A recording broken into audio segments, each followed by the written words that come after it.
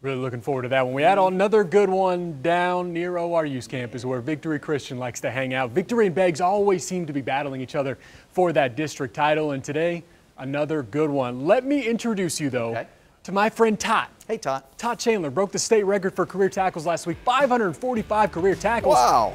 How many tackles in this highlight, though? Aiden Hamilton, Ward Johnson, touchdown Conks, 2-point good as well, 8-0. But on Beggs' next play from scrimmage, Red Martell, one of the great backs in the area, weaves through traffic, brushes off the low end. He jets his way in for 6. Knew it early, too. He started celebrating. 2-point no good, 8-6.